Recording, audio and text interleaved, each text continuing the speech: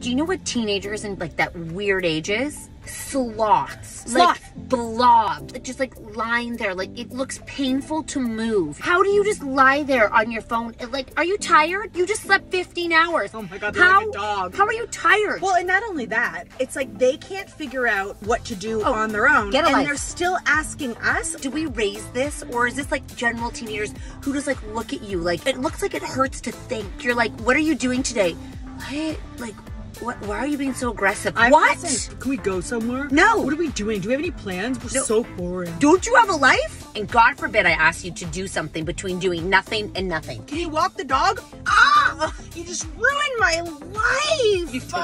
Why did you open your mouth? I want to live here rent-free and do nothing. I'm like, put your laundry away. You know where she puts it? On the fucking kitchen table. She just did that to piss off her dad. I don't know why there's a summer for teenagers. They should just go to school for 12 months. Or they should get a job, lower the working age. Yeah. Like, enough is enough. They are capable. They're capable. To be working. You know what? They're full-time jobs. Full-time jobs. 80 hours a week. You know what? They might be happier people, too, if that happens. They feel accomplished. Oh, they God. know what to do with their day. I think they would be much happier people, because right now there is not happy people in the house unless I am entertaining them as a camp counselor at 13 years old. If you don't have your own fucking life, I'm sorry. Get a job at 10. Or empty the dishwasher.